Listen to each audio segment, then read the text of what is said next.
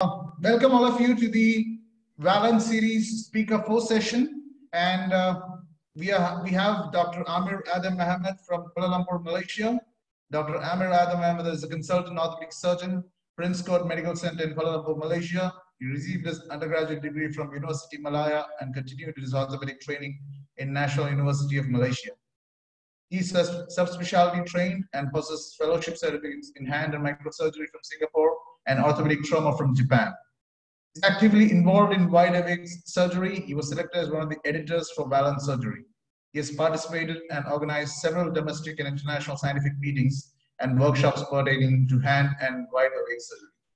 He's also authored multiple international and local publications in reputed journals. He also serves as a peer reviewer for several local and international journals pertaining to orthopedic and WALANT surgery. Over to you, Amir. Thank you, Hitesh.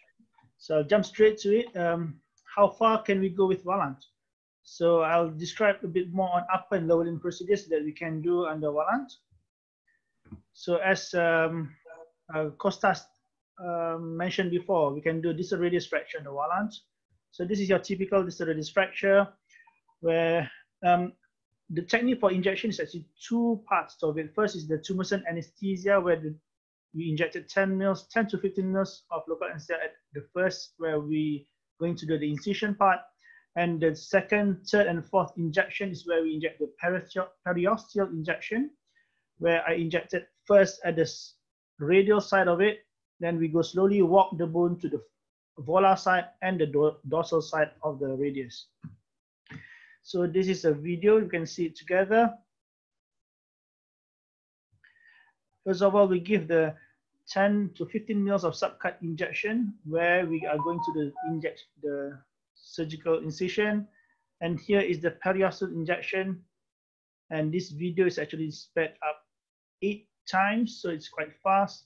And here we inject about 10 to 15 mils again at the dorsal aspect of the distal radius, so we can cover there. And if the patient have concurrent ulnar styloid fracture, we injected about 10 mils there. So this will cover the periosteal part where the fracture is. So this picture shows where the periosteal and also the subcutaneous injection is. The blue color is where our tumescent anesthesia will be, and the pink color is where our periosteal injection will cover the whole fracture site and where we want to put the plate in.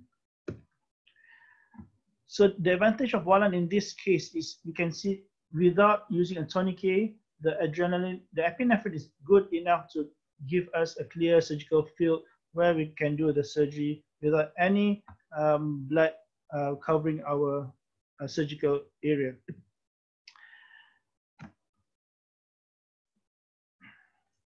Here you can show that we can do intra-operative active motion to see that the fixation is quite stable and there is clear surgical field, and the patient is quite happy with the surgery without any pain.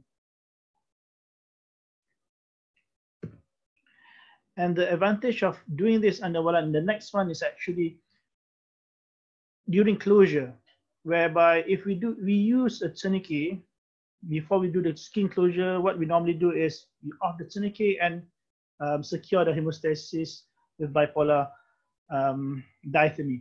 But in this case, since there is not much bleeding, there will be no swelling after the surgery. If you want to read further, you can read our paper that we published in 2018 in Journal of Hand Surgery America. This is the first paper that shows how the technique on how to do a WALANT for distal radius fracture. Since then, there's a few papers from Taiwan, from other countries that have been done doing plating distal radius under WALANT. Next, we go more proximal. We can do also Monteggia fracture under WALANT.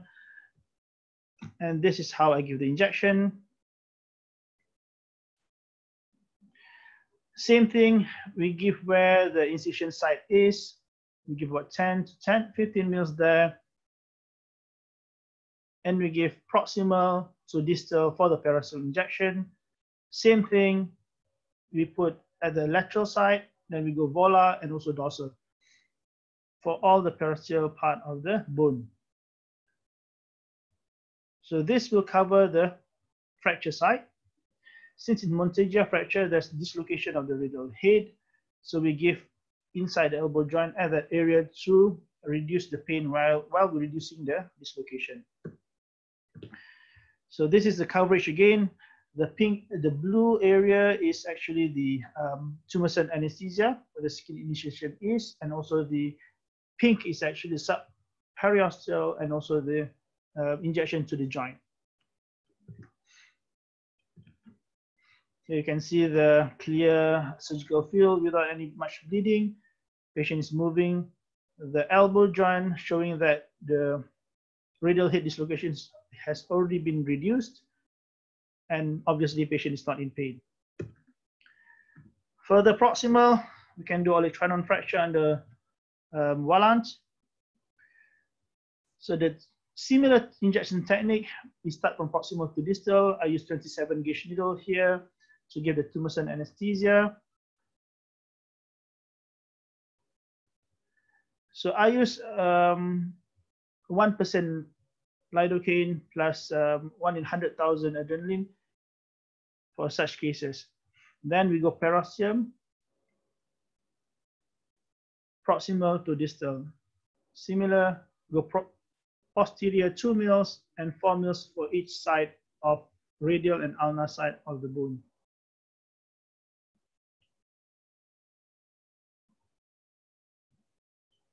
So roughly total anesthesia for this kind of cases, you can go from 40 mils to about 60 to 70 mils, depending on the size of the patient.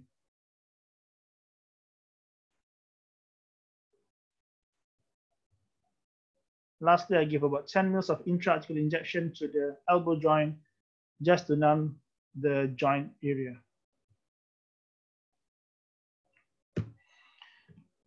So this is cross section of the elbow joint. So like I said before, we give 2 mils directly on the posterior aspect of the olecranon and go slowly to the radial and ulnar side of the bone. So this will in turn cover the whole olecranon where the fracture site is. Again, the distribution is blue color is actually the subcutaneous region, and also pink is the bony area. Similar here. You see the coverage of the bone, you can cover the whole olecranon until the anterior aspect of it by using this type of injection. So this is a tension band wiring of the olecranon. The beauty of this is you can ask the patient to immediately do active motion, and the patient is quite stable with that. What about a comminuted olecranon fracture in this case? Obviously, we can't do tension band wiring for this kind of cases, but we did plating for this. So similar injection technique, and the patient is moving, and you can see that there's stable reduction there. So we published this case in Journal of Hand in 2019, and you can read it further there. So besides that, at the elbow joint, we have radial head fracture. You can see a quite common fracture there. So injection technique again. So ideally, we inject using a 27 gauge needle, go from proximal to distal. But in this case, I injected from distally. But anyway, again, subcutaneous, then we go deep to periosteum. Give near to the fracture site and also in the elbow joint. And coverage as you've seen here. Blue is the subcutaneous region, and the pink is actually the periosteal region. So this patient is showing him lifting the limb on their own during draping. And here you can see the surgical field is very, very good compared to in a GA. Even though using a tourniquet, sometimes the tourniquet is not working that great. And you can see there's much bleeding here. So this is the results after the surgery. And active motion, you can see during pronation and supination, where the radial head is inter-articulating with the humerus without any impingement, and you don't see any PIN injury. So when you go back home, you can be sure that you didn't injure the PIN during the surgery. Another patient showing the similar post-reduction and clear surgical field without any bleeding there. Right, so everything is very, very good. So we go further proximal in the upper limb. What about mid-shaft clavicle fracture? Again, the injection technique, we give subcutaneous using a 27 gauge needle, where we do the surgery, the incision part. Then we go deep 2, 4, 4, 2 on top of the clavicle and anterior and posterior to the clavicle. Total of about 40 to 60 mils of lidocaine is good enough for this kind of cases, depending on the severity of the injury. So again, this is the blue and pink where the parastole is, and blue is the subcutaneous region. So before I do my surgeries, I always check the WALANT effect, where I palpate and manipulate the fracture site and ask the patient whether the patient has any pain or not. Okay, the most important thing is that you have to tell the patient that they will always feel the pressure, but make sure that they don't feel the sharp pain, right? The fracture kind of pain. But tell them that they will always feel the pressure over the bony areas. So again, patients lifting their own limb during the draping. And this is after the reduction and plating, where we can see the stability of our fixation while patient moving the shoulder joint. So this is your typical lateral clavicle fracture, where I normally use a clavicle hook plate. The disadvantage of using this is we have to remove the plate after about 6 months or to 1 year. And this is the patient while drilling. Okay, she's comfortable while doing the reduction and also during the surgery. So there it is.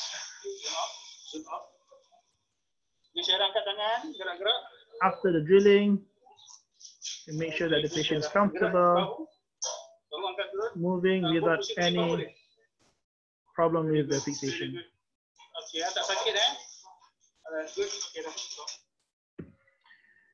Okay, if let's say patient is not comfortable, we can give the patient to watch a Netflix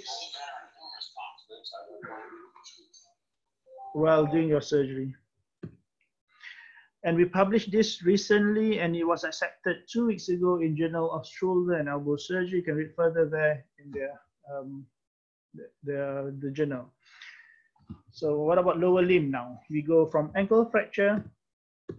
All right, so where we do the surgery, again, we put 10 mils at the subcutaneous region of the lateral malleolus. We go proximal to distal for the parosteum. Similar technique, 2, 4, 4. Anterior 4 and posterior 4. Just to make sure that you cover the whole lateral malleolus.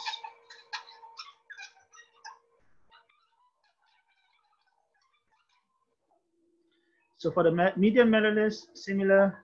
I give about 10 mils at the subcutaneous region and about 10 mils at the medial malleolus, at the parosteal region.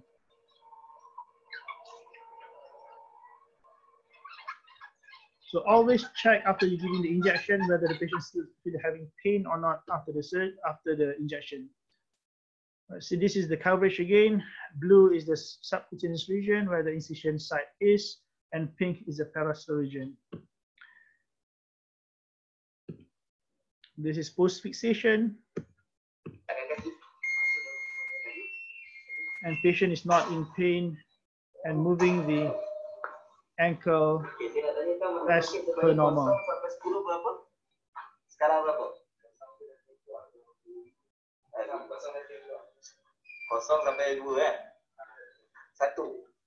So when we ask the patient here, the VE score is about 1.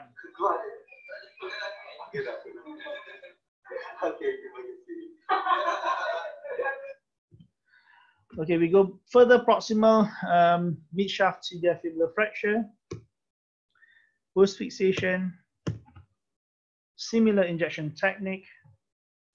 We go proximal to distal, subcutaneous about 10 mils there, where the incision site is.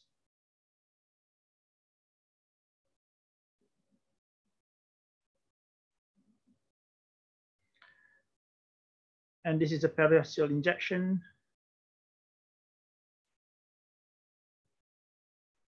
So for this, ideally you want to give a bit more because tibia is quite a big bone. So if you need more volume, like what Don and Costa said before, you dilute a bit further. All right, so you can get a bit more of volume. So even though we didn't fix the fibula, we just give the WALANT solution there to numb the area for our reduction for the tibia plating. Yeah. So again, this is how I check. Previously it was 5, sorry 4. So now is it 0? 0, so no pain at all, so I can move your leg. So no pain at all. pain score is 0. 0 pain. So you can see the deformity. I have no pain. All right, good. So this is again the distribution of our WALANT solution. Blue is the incision site, subcutaneous injection, and pink is a parasol injection. Similar here. I sometimes, most of the time, I will use about 100 mils for this kind of cases because it's quite a big areas to cover. Sorry, this. Okay, so this is during the reduction and after the plating.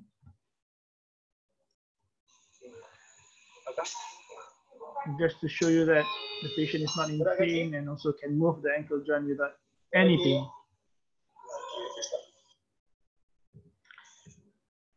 So further proximal patella fracture is quite an easy one to do as it is very superficial.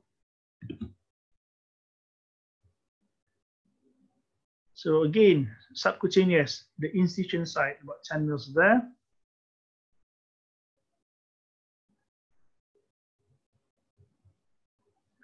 Then we go deep to cover the superior pole of the patella.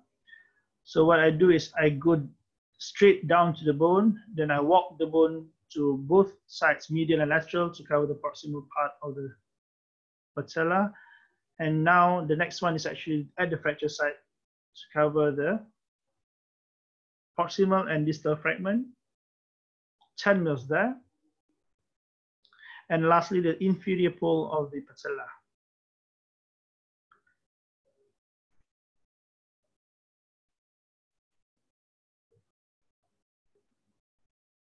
So total about 40 to 50 mils is more than enough to cover the whole patella for tension band wiring. Again, this is the distribution of the WALANT solution. And you can check immediate active motion after reduction of the patella, where the extensor mechanism is intact with the tension band wiring in place. Bengkok, lurus. Okey, jatuhkan kaki. Oh, okay. So again, another patient that we did tension band wiring of the patella. Okay, angkat je. Bengkok. Bagus. Lurus.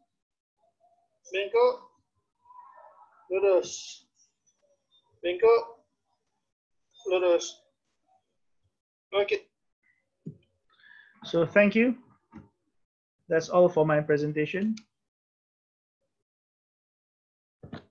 Amir, you've gone into a lot of extent for using local anesthesia. I mean, WALANT surgery for a wide variety of conditions. I think we'll have a question and answer session right now. So let's start with Amir itself first. So, Prof. Donald, questions to Amir? Amir, I have a question for you. So I know that you and Dr. Chen in Taiwan have a bit of a different approach. He likes to inject the hematoma, fracture hematoma first. Can you hear Prof. Donald? Proximal to distal. Can you hear me? Yes, yes. Yeah. But you go proximal first and do your hematoma block kind of in the middle and then distally. I kind of like the idea of proximal to distal, but what do you think of his idea of starting with a hematoma block injection first? The reason I do proximal to distal is like what you said before, where if you start injecting the proximal part, the distal part will be much less pain for the patient. Plus, if we inject straight at the hematoma, it might displace the fracture if it's a small fracture like a distal radius fracture, which doesn't really make a difference, but the most important part is actually to give less pain to the patient after the proximal injection. Thank you so much. Can you stop sharing your screen so that we can see a full screen, please? Oh, sorry. Full screen. How do I do that? Stop sharing. Stop sharing. Just close PowerPoint. Yes. All right. Thank you so much.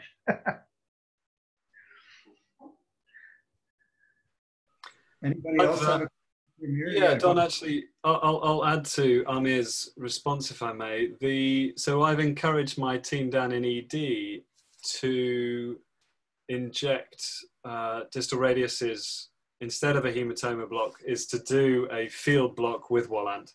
And they are absolutely loving it. So they use 30 or 40 mils, 20 on the back, so 10 on the radial side, 20 across the back, 10 to 15 across the front, subperiosteally, as a sort of ring block of the wrist. And I'm planning on putting wires in like that, and it's so easy. So actually, I'm not a great fan of hematoma blocks because where's it going to go? I don't understand injecting into a hematoma. Doesn't make sense to me. The way I look at it is if you do the hematoma block, and in the old days when I used to do hematoma blocks, you're moving the fracture around before the local has a time to knock out the nerves. If you inject proximally, you knock out the nerves before you inject into the hematoma. So it seems to me, I mean, I've never had a broken bone, and so I don't really know the answer, but it seems to me that it makes more sense. Ali, I got a question for you. Sure. So, because I'm not an orthopedic surgeon, so I'm a bit of an orthopedic dummy in that way, but when you have a distal radius fracture. Sorry, Don, I missed you there for a sec. Oh, if you have a distal radius fracture, can you hear me now? Yes. Okay. If you have a distal radius fracture and you're going to be doing K-wires and not opening it, are you worried about tumescent local anesthesia causing a compartment syndrome? Because if you're opening it, then you're definitely not going to get a compartment syndrome. All the liquid comes out. But if you put in 50 cc's into a closed compartment, even though it's fractured, are you worried about compartment syndrome? I use 50 to 60 mils at the end of cases routinely. So what I tend to do is I say to my anaesthetist, just knock them out, do a GA, because most of my patients, I have an anaesthetist available, they do a regional or a general. A lot of the time in trauma, we're just trying to get through because we have 20 cases lined up. So they knock them out quickly, and at the end of the case, or if I've got an anaesthetist who can't block, then I say, how much 0.5% bupivacaine can they have? And they say 20 or 30, female, male. And then I bulk that up just like you do with 40, 50 mils of saline. So for hip fractures, they quite often have a GA, and then I'll put in 30 mils of bupivacaine, 0.5% with 150 mils of saline. And you just do a capsular infiltration. So for a wrist, I'll use, say I was fixing your wrist, it would be 30 mils of 0.5% plus 30 mils of saline. Because the vials of 0.5 and 0.25 are the same and they cost the same, but you've got half as much in one. So you just half the price by using the 0.5 and diluting it. So, you know, for me, that's a no-brainer. No, I've never seen any problems with compartment syndrome. What about you, Costas? Are you worried about compartment syndromes? Nope, at all, not at all. I mean, I have used massive doses of local anesthetic in patients. They have never seemed to develop compartment-like symptoms before they go to theater in that short period of time. And plus, as Ali said, when we add a lot of local anesthetic in the end of the cases, we blow up the heart again. I think this risk is not substantial. I cannot believe that 50 ml of local anesthesia in a closed wound can cause some compartment syndrome. I don't know if anyone else thinks differently. I think it has never been reported as well. And many cases where orthopedic surgeons have used hematoma blocks, they have used massive loads of the massive amounts of local anesthetic. So I don't think it's an issue. Not at all. Yeah, to add to that, I've used about 50 to 60 mils in an old lady for closed manual reduction. For Colles fracture, no issues at all. Yeah. Amir, I got a question for you. Do you think it's actually possible to do a total knee with WALANT? Okay, that's a big question. It is possible. Theoretically, it is, because the important part is you have to cover the incision site and also the parasternal region. So if you can cover it with enough volume, enough duration of time, it theoretically is definitely possible. There will be an issue with your alignment, because if you're using navigation or a robot, that's fine. But with traditional techniques, you'd use an intramedullary rod, which you'd have to numb them up to their groin, which might use quite a lot of local. Yeah, that will be our limitation, definitely. I see absolutely no reason why you couldn't do big volume local anesthesia for wrist replacements. I've done PRC. I did the scapholunate ligament reconstruction. You know, the key thing with that one was actually did a mid forearm regional block and then use the local as well. You can mix up your techniques. As long as you've got the intraoperative movement, I think that helps. That's key. No tourniquet. Right. No tourniquet, yes. Yeah. Ali, I have a question for you. It's about bupivacaine, because you use it more routinely than I do. Have you ever had patients who come back to the emergency department after your bupivacaine blocks and complain about the fact that they're numb, but that's hurting? Because the pain part of bupivacaine relief only lasts half the time of the numbness part. So the touch and pressure stays numb for more than 30 hours with digital blocks with level 2 evidence in humans, whereas the pain part comes back at half that time. So do they come back to your emergency room complaining to your emergency room docs about, geez, my hand hurts, but it's numb? Never seen it. I've talked to a lot of patients about it.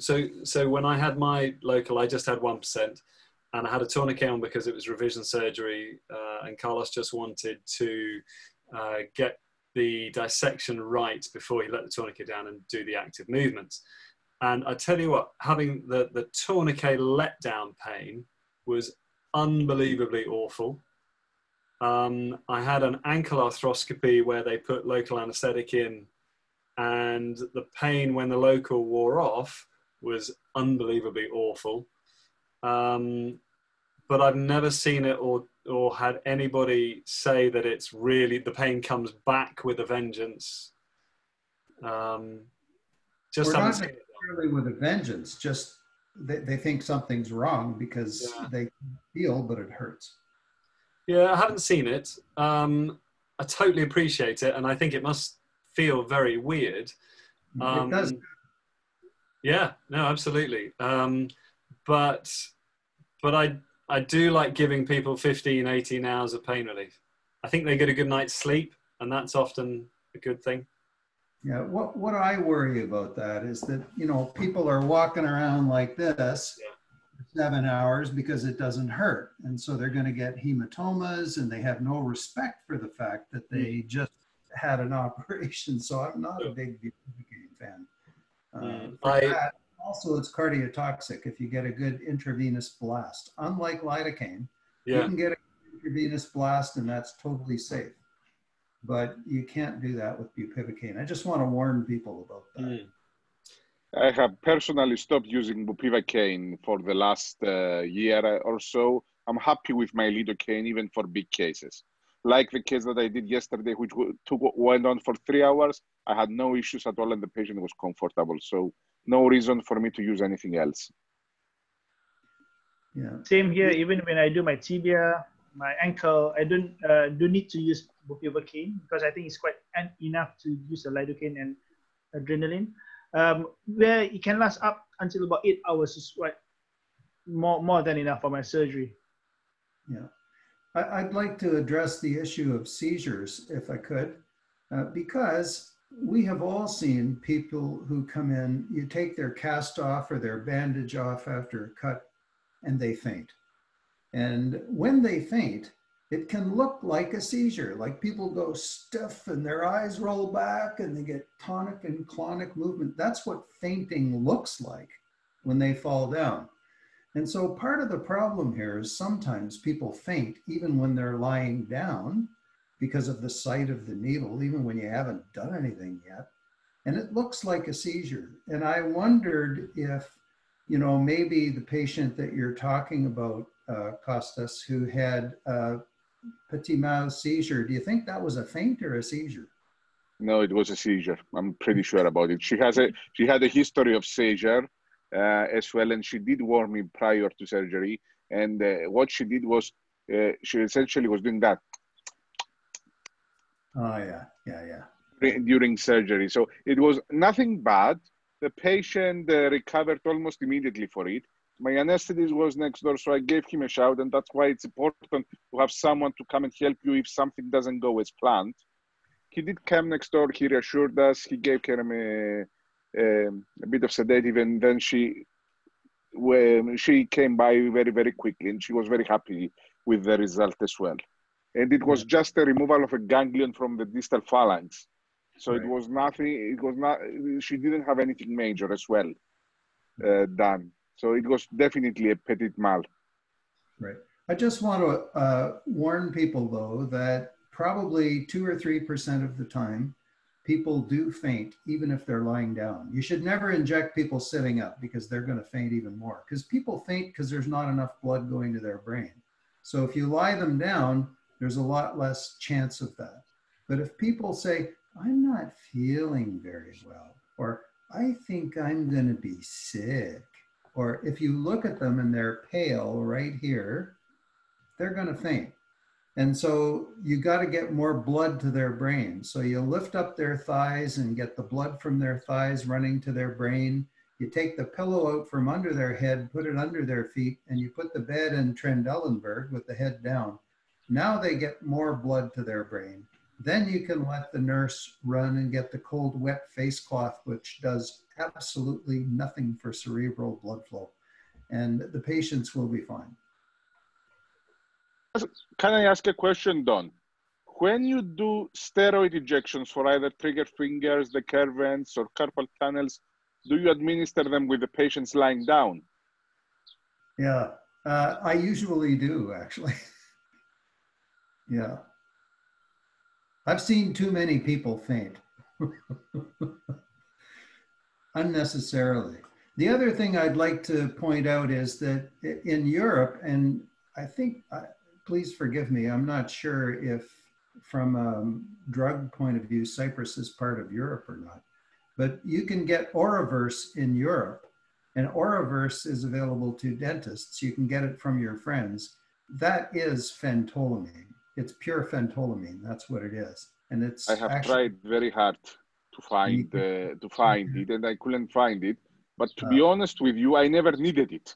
No, you don't. So But I nice. didn't pursue it very hard, you know. Yeah. I think everybody who has access to phentolamine, whether it's Oraverse or phentolamine, should try it at least once. It just, you know, it gets the nurses more relaxed and everything, because you don't have it in Kuala Lumpur either, do you, Amir? Nope, you don't have it here. And you don't need it, but it's nice, you know, it makes people feel better. I did a table saw about 6 months ago, and there was just one artery and a little skin bridge left on the thumb. And it was really, really white at the end of the, you know, I fixed the tendon, the K-wired the bone, blah, blah, blah. And I just thought, you know, why send them home like that? I just injected phentolamine. Within 15 minutes, the whole thing pinked up and everybody was happy, including me.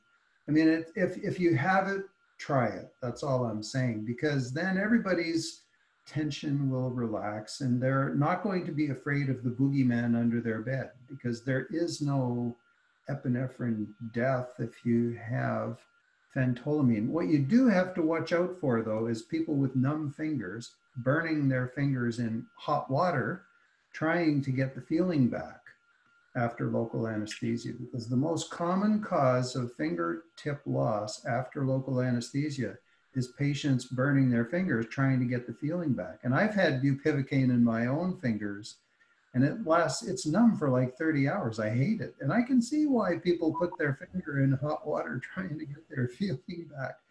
But in those patients, if you look at their burn, and some people blame that on epinephrine, you'll see the watermark. You know, you'll see a blister at the base of the burn. You don't get blisters with ischemia. So pay attention to that in case that should ever happen.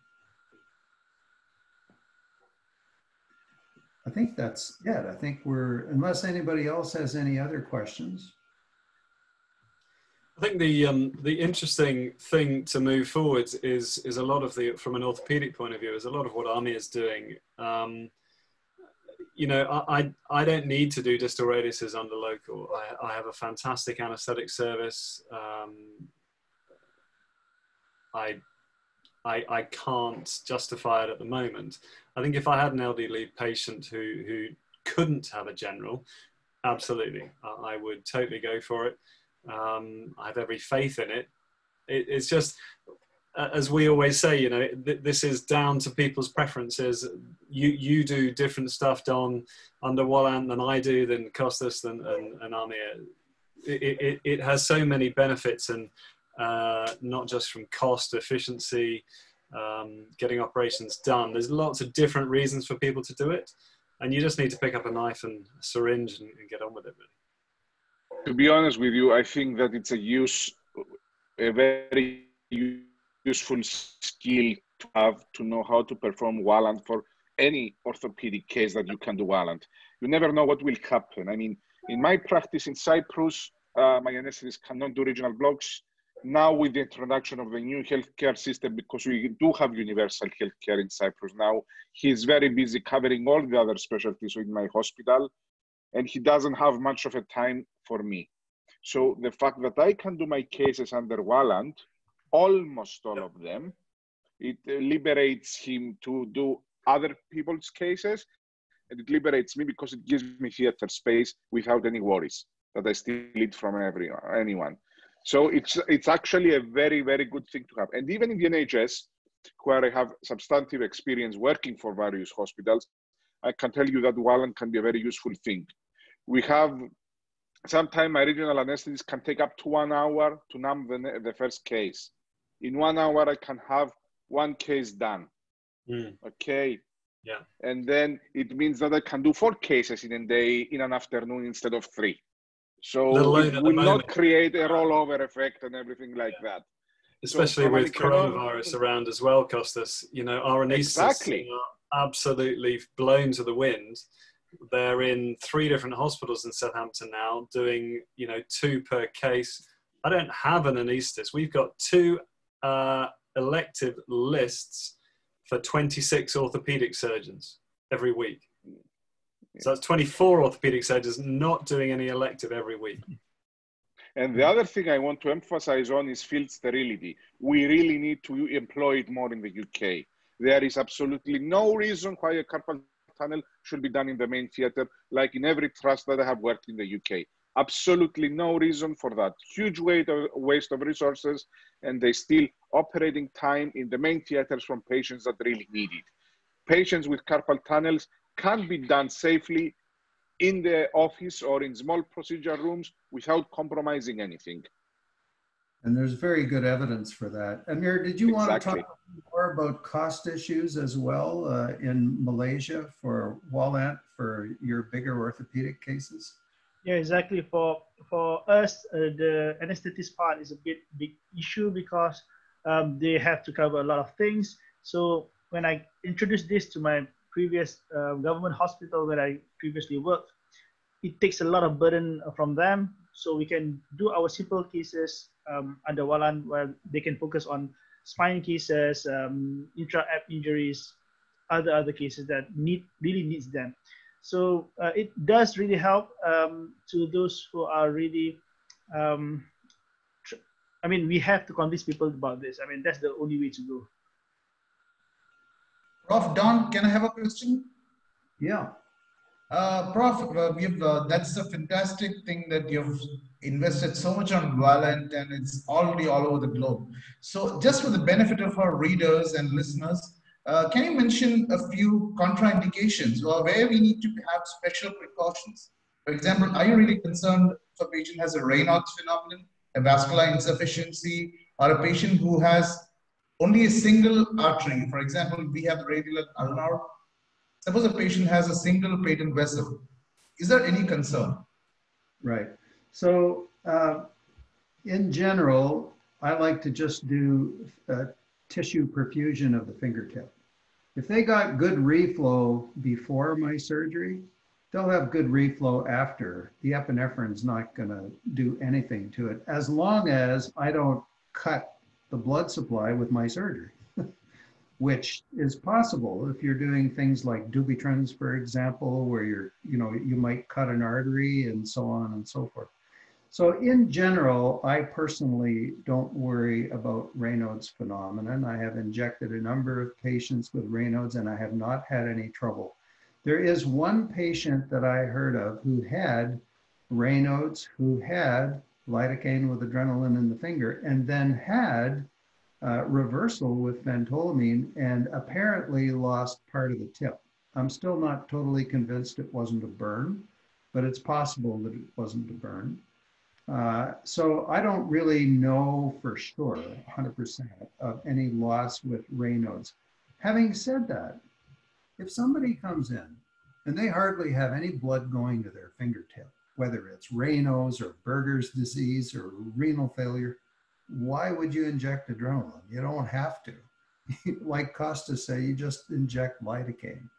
And even the epinephrine part, you can use plain lidocaine. It just bleeds more. There's this whole myth about, oh, we have to have a tourniquet or we're operating in a sea of ink. It's not a sea of ink. And it's a little bit of bleeding. I mean, any surgeon can take a little bit of bleeding. I mean, if you're an orthopod and you've done a total hip, you didn't do that with a tourniquet. And that was a little bleeding there and it didn't kill you. And it's the same thing with hand surgery. And there is one thing that's true though. The more epinephrine there is, as in 1 in 1,000 makes your finger way more white than 1 in 100,000, because I've had both. And it also lasts longer. So the higher the epinephrine, the greater the duration of the vasoconstriction and the more the intensity of the vasoconstriction.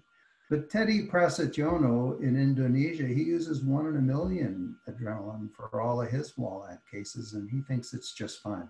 So even though it's theoretically possible that adrenaline kills finger, in real life, it doesn't. And also they do, I mean, Jason does replants. Right. In fact, I've done one patient with Raynaud's. I did her trigger finger. She had And I didn't actually know that she had Raynaud's when I injected her because her fingers weren't blue at the time. So I injected her trigger finger right there. And then when I came back to see her, I injected the long finger. When I came back to see her before surgery, the ring, the small, and the index were blue. Blue, blue, blue. And the long finger was bright red pink, the one I injected with lidocaine and adrenaline right here. Because the sympathectomy of the lidocaine gave her a pink finger distally. Epinephrine only works where you inject it. If you inject inside the sheath, boom, you're going to get a whole white finger all the way to the end. But you should never inject inside the sheath because it hurts a lot. I know, I've had 4 intrasheath injections, 3 of them on purpose. Any more questions? I think we have discussed a lot, isn't it? Yeah.